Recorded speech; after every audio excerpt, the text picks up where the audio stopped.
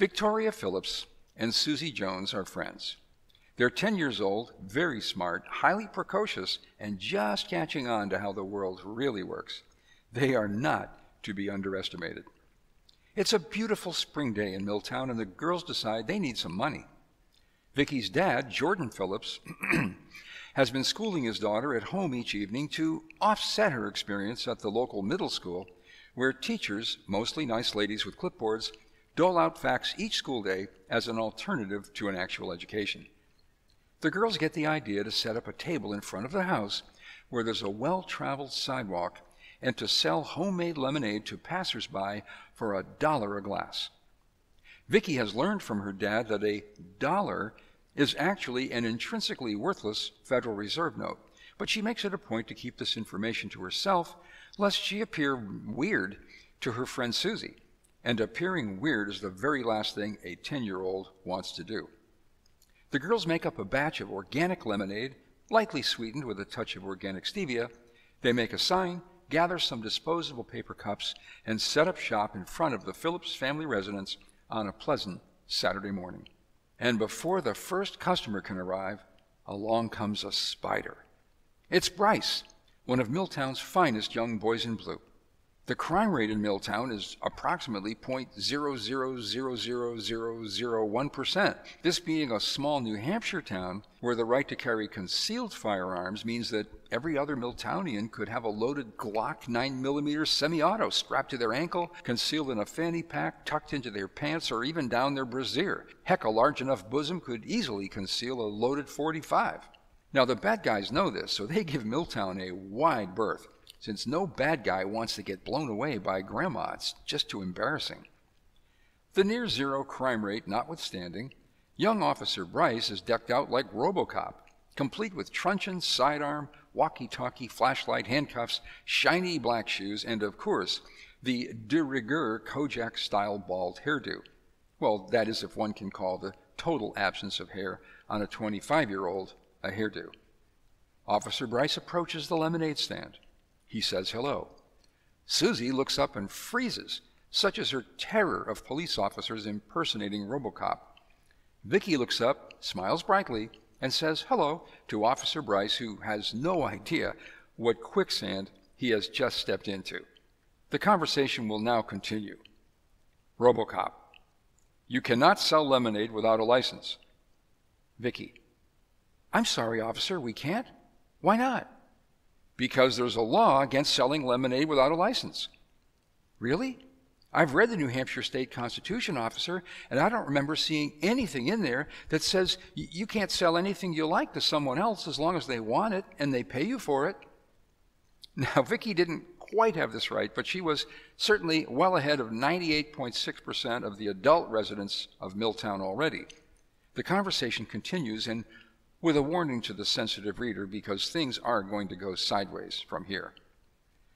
Officer Bryce is taken aback by any mention of a constitution, especially from a 10-year-old girl, and he struggles internally to refocus his manly authority. You'll have to take your lemonade stand down right now, young lady, unless you can show me a license. So how do we get a license, officer? You go down to the town hall and pay the town clerk. But isn't that for grown-ups? I'm just a minor. His exasperation growing, Officer Bryce now makes a big display of hiking up his tool-laden crime enforcement belt and continues. Then your parents will have to go get a license. But my parents aren't selling the lemonade, officer. I am. Vicky has learned this principle of triangulation and deploys it here deftly, causing Officer Bryce to sense his authority dangerously draining. He ups the ante, bends closer, and declares with as much crime control emphasis as he can muster, if you girls don't stop selling lemonade to the public right now, I'm going to have to write you a ticket and your parents will pay the fine. At this moment, our hero Jordan, who has been monitoring the crime scene from the garage, steps up to provide some citizen intervention. Officer, the girls will be pleased to take down their lemonade stand, and I'll be sure to explain to them your position on the matter. I note that the sign painted on your cruiser says to protect and serve, which of course refers to the public, and I thank you for your dedicated monitoring of suspicious neighborhood activities. You have a good day. Officer Bryce can't tell whether he's just been complimented or insulted, but he nods and returns to the crime control vehicle. The girls pack up their lemonade, cups and sign, and they head indoors. Suspiciously, however, the table is left behind. Its work is not yet done. Jordan sits the girls down in the living room and explains their new business model. Ladies, you need to understand that the nice people who sit on the town council and make up the rules that we Milltownians are expected to obey have probably never read the federal Constitution or the Constitution of the state of New Hampshire. They don't understand that each citizen enjoys the inalienable, constitutionally protected right to conduct business with any other citizen in any manner in which they both agree, so long as no fraud is committed, in which case the aggrieved party can take the matter to court for adjudication. Jordan waits patiently while Vicky asks her phone what aggrieved means and then adjudication. Vicky then summarizes these definitions in preteen talk to her friend Susie, who flashes a double thumbs up to indicate her understanding. Jordan continues.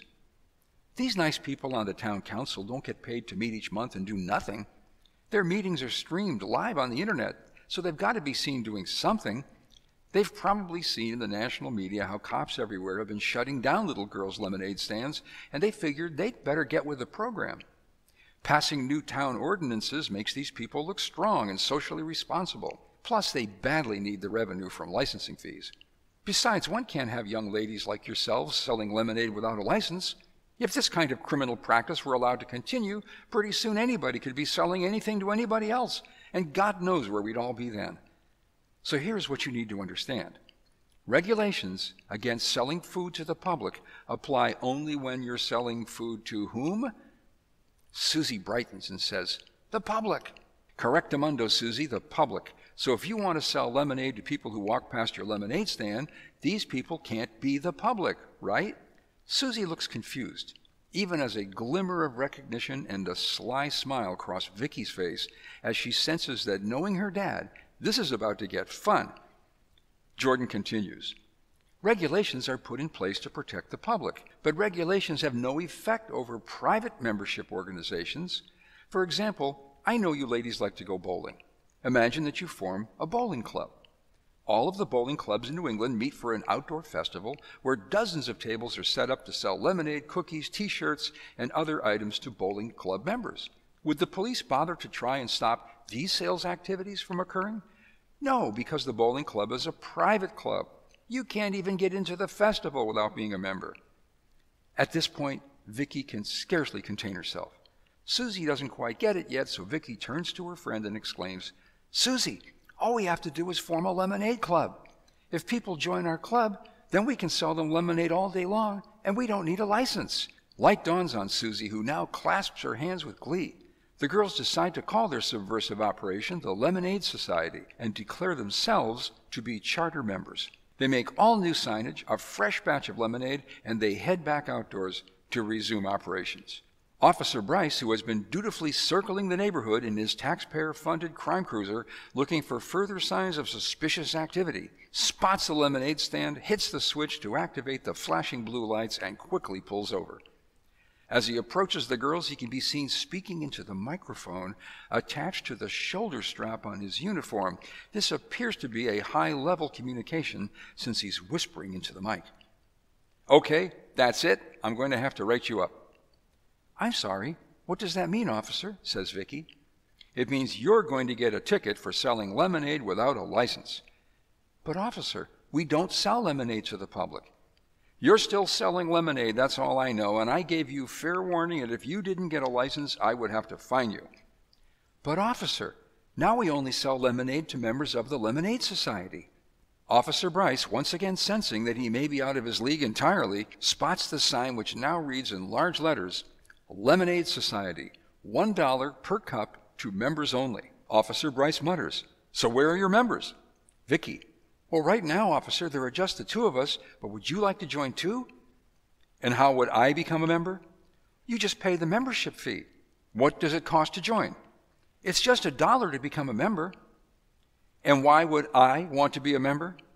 Vicky smiles and, setting this up like Minnesota Slim preparing to clear the entire pool table with a single cue ball, says, Because each new member gets a free glass of lemonade. Officer Bryce, to his everlasting credit, experiences an epiphany, doubles over, and bursts out laughing. The girls start laughing too. Jordan steps up and joins in the fun. Officer Bryce, did you put them up to this? Jordan, Officer, I merely explained to the girls the difference between the inalienable right of contract within a private organization, beyond all claims of state regulation of protecting the public, and the taking of a license which grants a privilege and as such can be regulated and taxed. Now, Officer Bryce didn't quite get all of that, but he chuckles and says, hey, I wasn't here and I didn't see this. You folks have a nice day, and while I'm at it, may I join? I could use a nice glass of cold lemonade. Officer Bryce hands Susie a $1 bill. Vicky declares him a member and hands him his free glass of lemonade. By the end of the afternoon, the girls have 20 Federal Reserve notes and 20 new members. As they're packing up with Jordan's help, he explains, Vicky, remember when we read Sun Tzu's Art of War? He who enters the battlefield first loses. If the town tries to shut you ladies down, we'll just write them a letter explaining the law, as well as the liability that they would incur for violating your constitutional right of private contract. We'll throw in several Supreme Court decisions that the town lawyer will have to read and respond to at his usual rate of $300 an hour that the town will have to pay for. Now, if the town council is dumb enough to proceed, and that is entirely possible, we'll file Bivens suits against each council member in their individual capacity outside of their roles as town council members. Council members will now have to pay their own lawyers $300 an hour out of their own pockets to answer these motions, at which point I would imagine that their lemonade crime problem would probably come to a grinding halt. So don't worry, girls, this probably isn't going anywhere. Now, the next thing for you girls to do if you really want to rake in some dough and promote freedom across the land is to form the American Constitutional Peace, Love, and Lemonade Society and charter local clubs all across the nation. Start a YouTube channel, let Lemonade Freedom go viral, and pretty soon you'll be a guest on Oprah. Or maybe that can wait until you're a little older. And thus did freedom prevail in a small New England town. It wasn't the bridge at Concord or Bunker Hill, but a small shot glass of lemonade went round the world as the meme caught on. Pretty soon, unlicensed street vendors could be seen everywhere across the land, selling to their new members in wild abandon. Everyone felt so free you'd think you were in Mexico. As the concept expanded, chiropractors, homeopaths, herbalists, and other alternative health and wellness practitioners could be seen creating private health freedom memberships, holding regional meetings, engaging in other activities of legitimate private organizations, and offering in-office health and wellness services for members only. The only recourse for governing bodies to thwart this dangerous rising tide of freedom would be to rewrite the federal and state constitutions. And believe me, they're working on it.